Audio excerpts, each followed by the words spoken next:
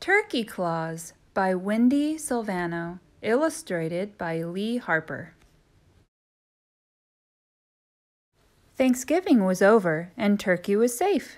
But then he overheard Farmer Jake and his wife Edna talking about what to have for Christmas dinner. And guess who was at the top of the list? "I do love a nice turkey dinner," said Edna. "Oh no," thought Turkey, "not again." But Turkey had an idea. The children had mailed their Christmas wishes to Santa Claus. Maybe Turkey could ask Santa for a Christmas wish, too. A wish that he would not be eaten for Christmas dinner. But it was too late to mail his wish to Santa. Turkey would have to go see Santa himself. Turkey arrived at Santa's village. "Excuse me," said the turkey. "Where could I find Santa?" "No one sees Santa the day before Christmas," said an elf. "He's too busy making his list and checking it twice." "Oh, gobble, gobble," said Turkey.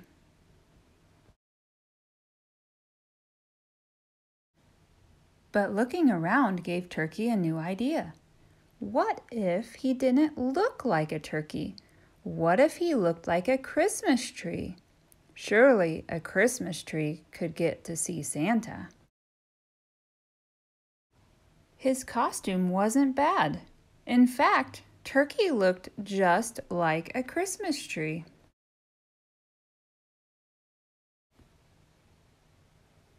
Almost. "Ho, ho, hold it!" cried the elf. "No turkeys in Santa's village. You have to go back to the farm." "How'd you know it was me?" asked Turkey.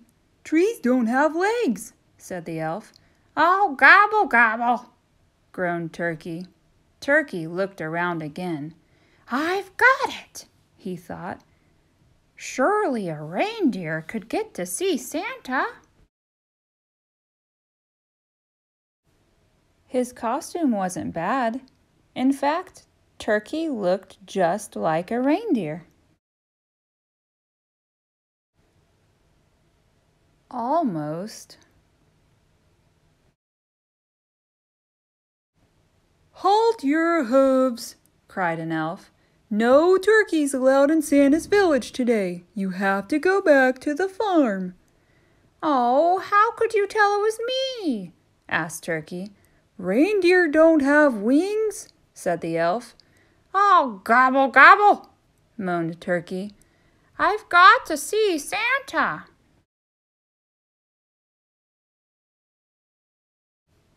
Turkey looked around for another idea. Candy was being loaded into Santa's sleigh. "I've got it," he thought. "Surely a candy cane would be allowed inside with Santa." His costume wasn't bad. In fact, Turkey looked just like a candy cane. Almost. "Wait a merry minute," cried an elf. "Turkeys are not candy. You have to go back to the farm." "How could you tell it was me?" asked Turkey. "Candy canes don't have beaks," said the elf. "Oh, gobble, gobble," howled Turkey. "I just have to get in to see Santa." Turkey looked around and around. He saw Mrs. Claus bring a plate of cookies to the elves. Surely Mrs. Claus could get in to see Santa. His costume wasn't bad. In fact, Turkey looked just like Mrs. Claus. Almost.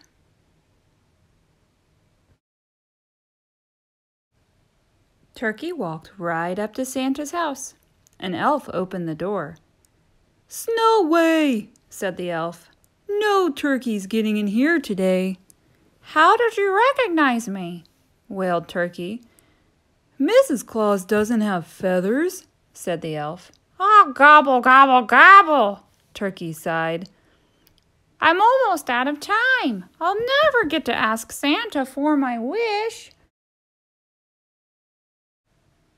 Turkey looked around desperately for one last idea. Then he saw it.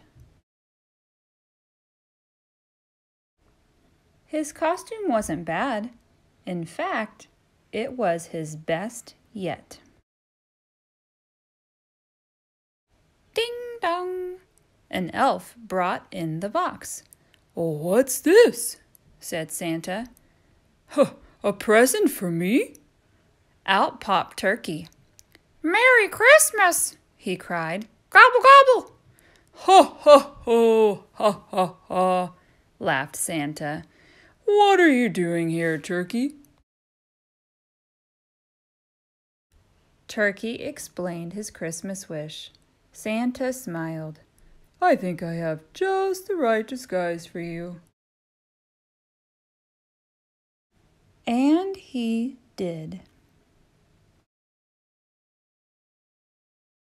It was Turkey's best Christmas ever. Pizza on Earth. Love, Turkey.